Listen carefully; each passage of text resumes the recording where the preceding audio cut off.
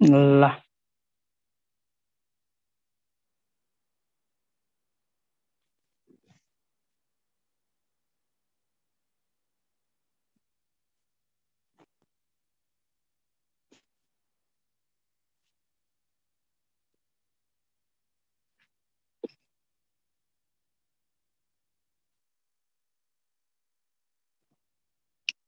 ल सबैजनाले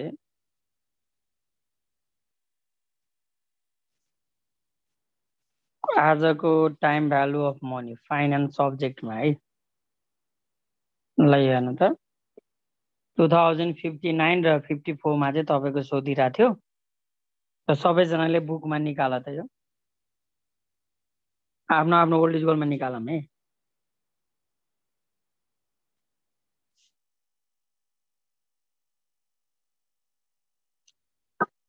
ल क्वेसनले के भनिरहेछ भन्दाखेरि हामीलाई यसमा इयर दिएको छ, क्याश स्ट्रिम ए र क्याश स्ट्रिम बी दिएको छ क्या दुईटा, र माथि हेर्नु न find the present value future value दुईटा निकाल्नु पर्ने हो खास गरी दुईटैको, र जसको लागि रेट भनेको 8% छ। सो हामीले तपाईको अब यसलाई चाहिँ प्रेजेन्ट भ्यालु र फ्युचर भ्यालु कसरी निकाल्ने तपाईहरुलाई म सिकाउँछु। सो यसरी क्याश फ्लो दिएको छ, अब यसलाई कसरी गर्ने ल ल सबैजनाले ध्यान दिनु होला। आवाज आइरहेछ मेरो सबैलाई?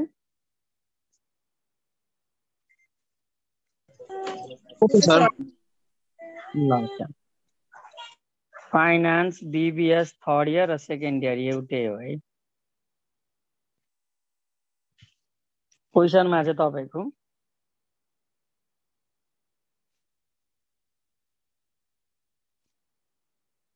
ल सल्युसन लेख्नुहोस् त।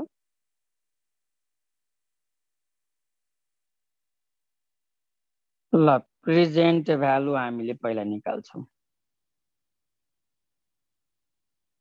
सबैजनाले के गर्नु फर्मेट चाहिँ बनाऊँ है।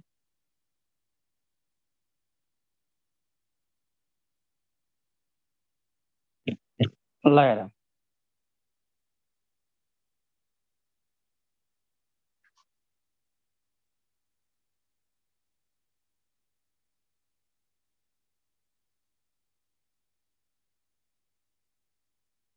पहिला सुरुमा हामीले इयर दिउँ है, त्यस पछाडि सी अफ फर्स्ट को लागि, ए को लागि, सेकेन्ड को लागि, सी अफ बी को लागि है। अब तपाईले प्रेजेन्ट भ्यालु निकाल्नको लागि पीवीआईएफ सन्तोषलाई एड गरिदिनु अरे। ओके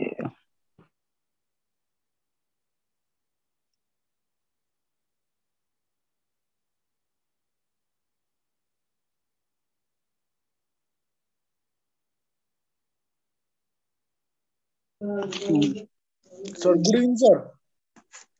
गुड इभिनिङ बाबु, गुड इभिनिङ। सर के यसरी किन गर्नुहुन्न आजकल खै? अब यहाँ हात चलिरहेको हुन्छ नि त राजा, थाहा नै हुँदैन यहाँ। ल हेर ऊ आइरहेछ, यस्तै त हो नि, अब गरिरहेको बेलामा ध्यान जाँदैन नि त उताको भयो। टाइम आयो भने ट्याके भइहाल्छ क्या, ढिलो आउनु भएन के राजा है, अलिकति टाइममा आइदिउँ न। ओके सर हुन्छ।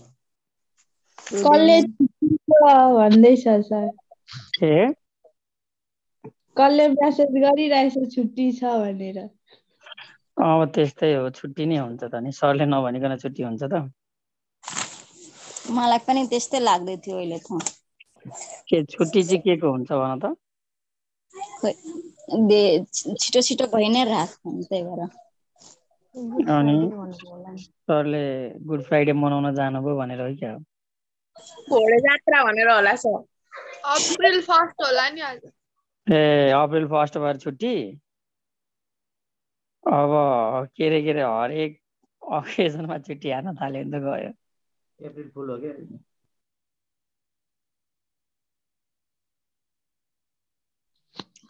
छुट्टी हुन्छ, परेको बेला छुट्टी लिनुपर्छ क्या। अब छुट्टी दिनु हुँदैन सर, इक्जाम आइसक्यो। ओहो साह्रै पिर भयो त आमा नानीलाई हो हो सर इङ्ग्लिस इको अनि ओबी केही गरेको छैन सर अनि हजुर हजुर सही भन्नुभयो हाम्रो नानीले सही भन्नुभएको छ है तपाईँको कुरालाई मैले माने सो ल अब पहिला 1 2 3 4 5 देऊ 100 400 400 ए मा फेरि 400 अनि 300 यतातिर 300 400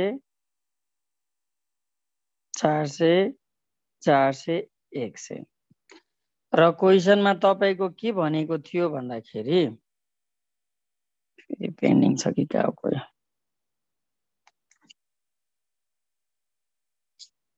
हजुर नमस्कार हजुर भन न ए क्लास हो जोइन हुनु न ल हुन्छ हुन्छ हुन्छ गर्नु गर्नु हुन्छ हुन्छ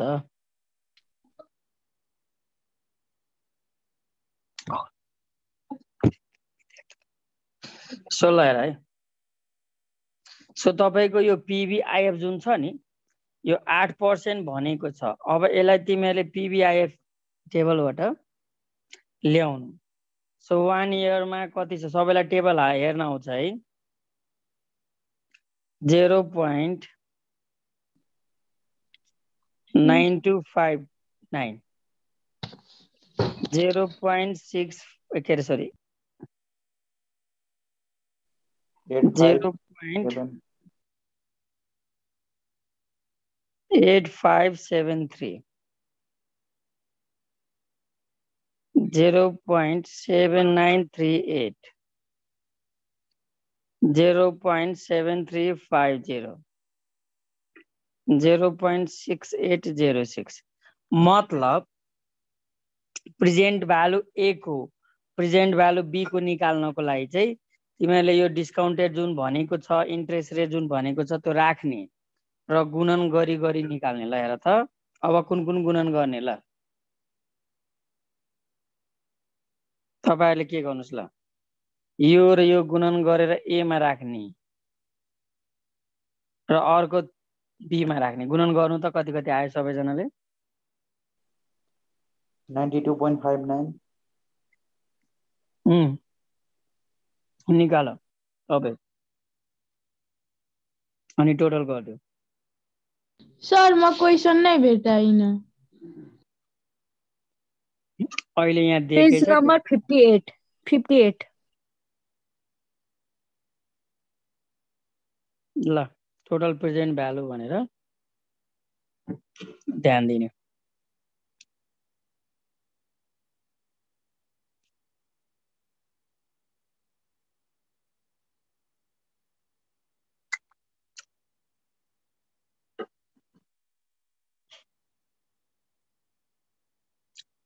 सबैजनाले निकाल्नु त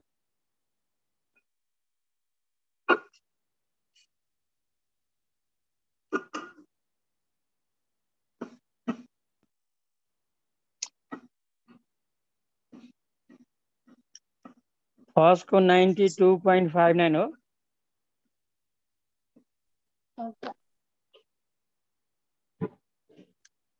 सेकेन्ड को 34292 समथिङ होला 317.52 294 204.18 ल अब यसलाई टोटल गर त कति आउँछ 1251.21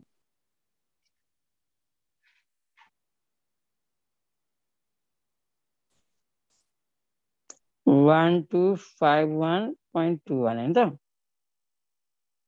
अब त्यस्तै यो सिएफबी सँग यसलाई गुणन गरी गरी निकाल्नु ल सबैजना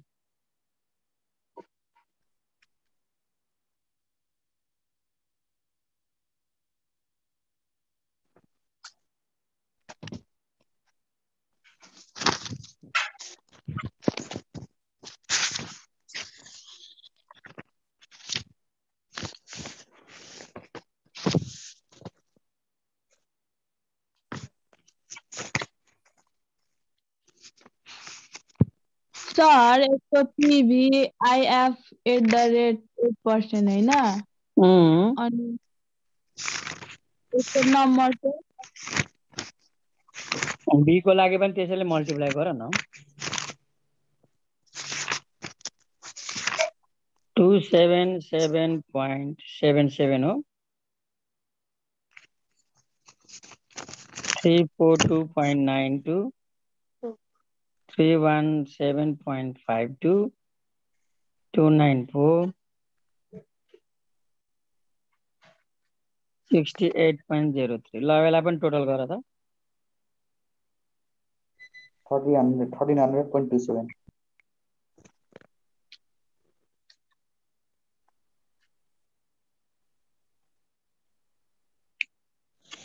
यो चाहिँ मैले प्रेजेन्ट भ्यालु निकाले है सबैजनाले कपी गरौँ सर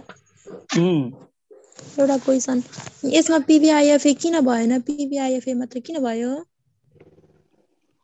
किन भन्दाखेरि हजुरको हरेक वर्षमा फरक अमाउन्ट दिएको छैन त सीएफ हजुर सबै भएको भए ए युज हुन्थ्यो तर एउटा पनि फरक भयो भने मैले आई युज गर्नु भनेको थिएँ एउटै हुनु भनेको एन्युटी हुन्छ अब तपाईको एउटा पनि फरक भयो भने त्यो एन्युटी हुँदैन त्यही भएर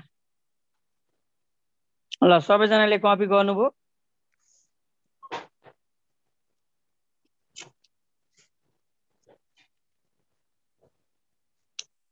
अब हेर यो त एउटा निस्क्यो अब तपाईलाई फ्युचर भ्यालु भनेको भए चाहिँ अब यो एफबीआईएफ छ नि यो एफबीआईएफ को ठाउँमा ल मैले यो चेन्ज गरे टपमा फ्युचर भ्यालु लेख्नु हैन र के रे पीवीआईएफ को ठाउँमा एफबीआईएफ @8% गर्नु पर्थ्यो सो फेरि एफबीए र एफबीबी आउँथ्यो के सो तपाईलाई एफबीआईएफ मा भ्यालु हेर्न आउँछ कि आउँदैन ल एकचोटि हेर्नु त हजुर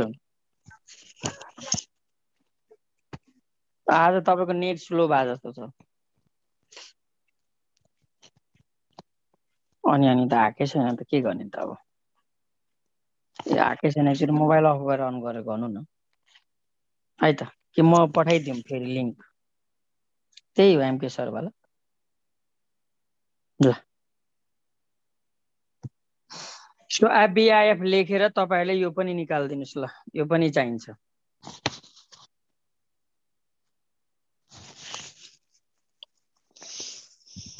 सर एउटै टेबल भित्र बनाए हुन्छ कि फरक बनाउनु पर्छ फरक बनाउँदा राम्रो एक्जामिनरलाई हामीले कन्फ्युज बनाउनु भएन अलिक टाइम लागे पनि राम्रोसँग बनाउने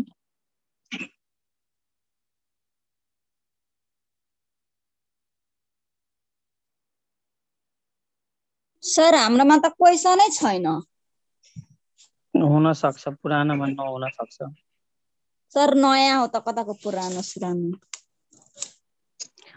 पुरै बुझेन मेरो त्यो पुरानो कोर्स होला भनेको के तिमीहरुकोमा नयाँमा नहोला भनेको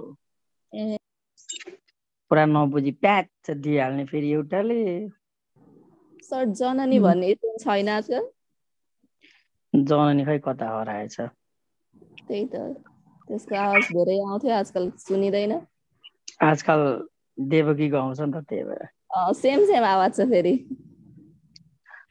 विराटनगरको मान्छेहरुको यस्तै आवाज हुन्छ त्यही भएर मेरो पनि हो र सर त्यस्तै हैन नजिस्केको त्यस्तो हैन आउँछ कहिलेकाहीँ आउँछ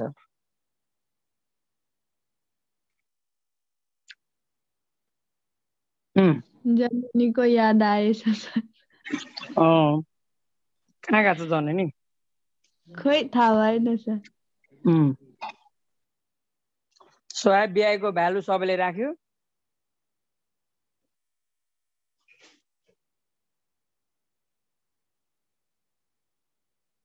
ल सो राखेर हामीले फ्युचर भ्यालु निकाल्न मिल्छ। अब अर्को थर्डमा के अरे बी नम्बरमा हेर त, जब इन्ट्रेस्ट रेट चाहिँ 0% भयो भने टोटल प्रेजेन्ट भ्यालु कति हुन्छ अरे भनेर भन्दैछ है। सो जब तपाईँको 0% भयो भने त्यसको 1 मानिन्छ, 1 ले जतिलाई मल्टिप्लाई गरे पनि सेम हुन्छ। सो जति क्यास फ्लो दिएको छ नि त्यसैलाई जोड दिनु। 0% मा केही गर्नु पर्दैन, टेबल सेबल बनाउनु पर्दैन। एकचोटि फेरि भन्नु त सर, एकचोटि फेरि भन्दिनु न। जब इन्ट्रेस्ट रेट 0% हुन्छ भने त्यस्तो कन्डिसनमा चाहिँ 0% भनेको 1 हुन्छ। अब यो 300 लाई 1 ले मल्टिप्लाई गरे नि 1 नै हुन्छ। त्यही भएर डाइरेक्टली यो ए को टोटल दिएको, बी को टोटल यो जुन छ नि यसलाई टोटल गरेर जोड्दिने के, यही हो प्रेजेन्ट भ्यालु। ल सबैजनाले निकाल्दै यति गरे पनि सक्यो यसको।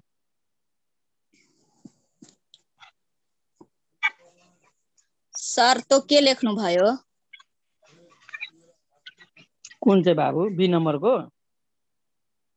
बी नम्बरको प्रेजेन्ट भ्यालु इफ अनि के लेख्नु भयो? एप्रोक्सिमेट